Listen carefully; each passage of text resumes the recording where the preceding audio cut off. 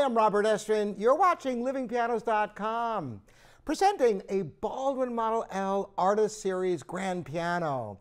This is built in 1982 and at 6'3" is the perfect size for your home or even a small performance venue or recording studio. This particular L is an outstanding piano made when Baldwin was the #1 piano manufacturer in America and making some of the greatest pianos of the 20th century. I'm going to tell you more about the Model L and this piano, but first I'm going to start off with some music that shows the subtlety of expression that's possible on this instrument with the sarabande movement of Bach's Fifth French Suite.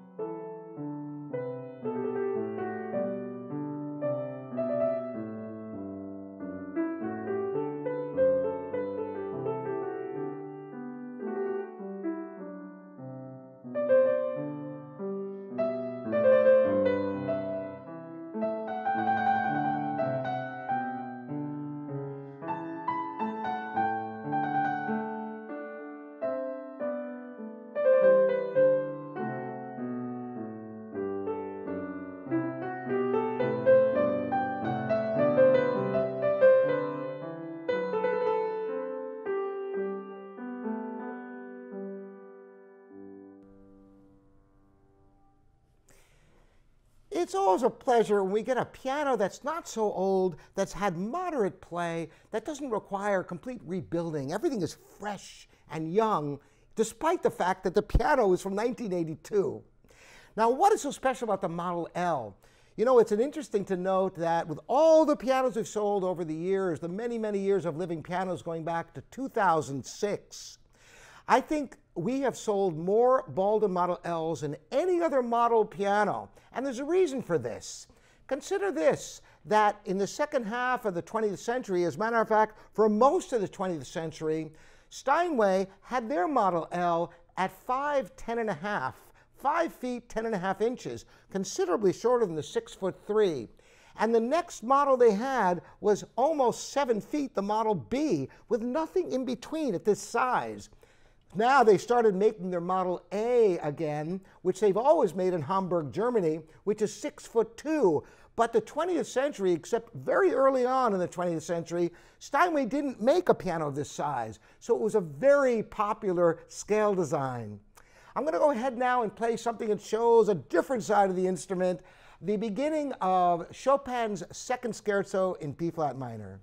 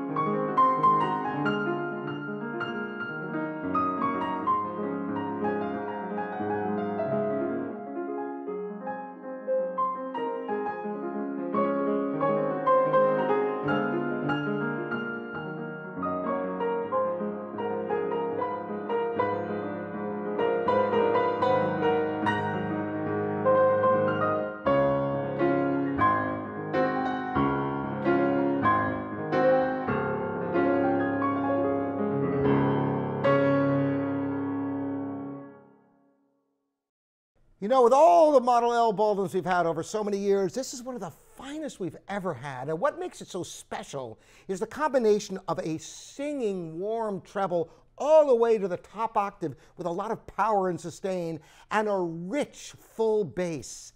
The action is absolutely smooth and responsive. I'm interested in your opinion of this piano, and any piano questions, you can bring them to me, Robert at livingpianos.com, your online piano resource. Thanks so much for joining me.